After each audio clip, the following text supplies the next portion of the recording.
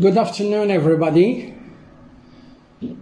So today we are going to speak about the correction of the baccalaureate exam, and then we are going to see each section alone. So before we speak about the correction, let me try to give you some advice that you should take into consideration. First, concerning the comprehension text, you should read at least 2 times. Why? In order to understand it. And when you understand it, you can answer the questions appropriately. But if you just read once and you start to answer the questions, you will have problems and you will waste a lot of time. So, reading once, twice, or maybe 3 times is going to save you a lot of time when you start to answer the questions. Moreover, if I want to give my opinion about the text, I could say that it is quite easy. But I'm sure many students are going to find a lot of problems. Do you know why? Simply because they don't have rich vocabulary. They don't have so much practice. And above all, they are not interested in improving their English level.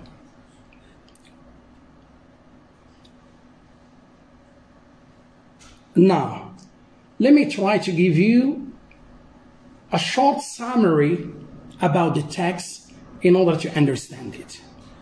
So the text revolves about a Swedish youngster called Greta Thunberg, who has achieved global recognition with the degradation of our environment. Thus, she participated on behalf of world youth in different and diverse international meetings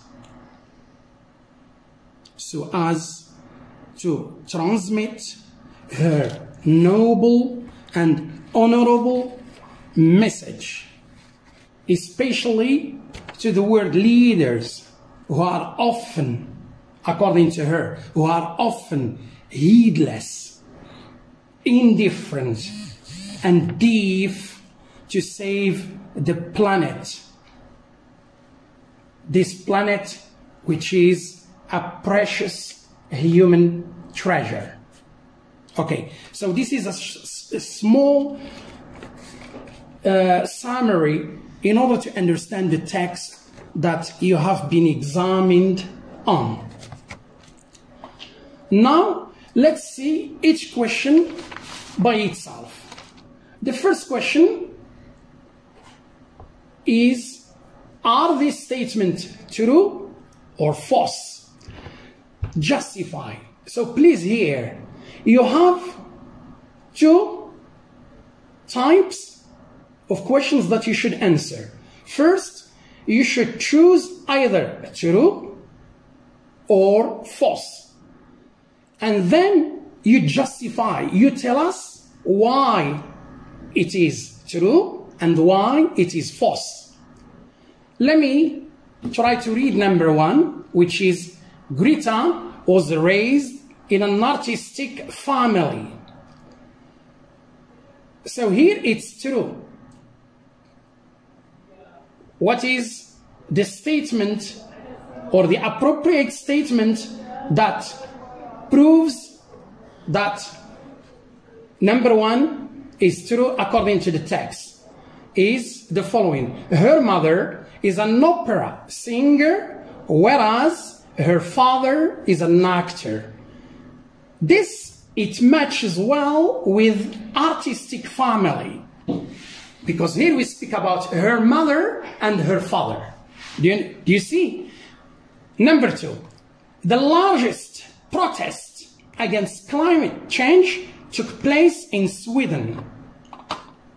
This one, it's false. Why? Because we know that she is Swedish youngster and she protested against climate change where? In Sweden.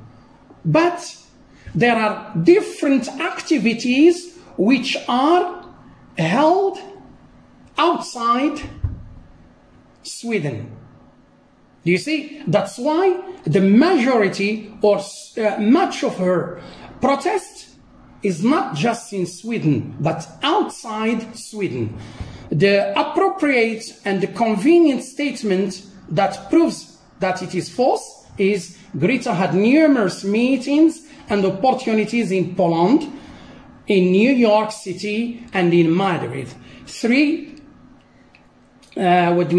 places where she had an opportunity to express herself vis-a-vis this worldwide problem. Number 3, Anne Hidalgo had a positive attitude to Greta's speech. This one, it's true. Why? Here, the key word in this statement is a positive attitude. And it goes automatically with truly inspiring. Truly inspiring. To mean when we speak about inspiring, we speak about something positive. Okay? So, this statement is, for her, it is truly inspiring to see young people making their voices heard. So, this is number 1, the first question. The second question is, answer the following questions, 3 points. I think most students can understand these questions and they can answer in a very, good way. Why is Greta Thunberg from? Greta Thunberg is from Sweden. Because here we speak about the place, the country. Why did Greta skip classes? Which means the question, why did Greta did not attend? Most of the time she was absent. Greta skipped classes because she started protesting in front of the Swedish Parliament. Number 3, why was Greta nominated for the Nobel Peace Prize? Greta was nominated for the Nobel Peace Prize, because she had made great efforts to make a difference about climate change. Please, I want you to be careful here. When you want to answer these questions, do not to go out of the text. So your answers, they are in the text. So try to select the best and the most appropriate answers to the questions from the text. Number 3, complete the following sentences with information from the text. This is a question that shows whether you have understood the text or not. Social media contributed to what? To her rapid spread of her actions that influenced millions of young people around the world.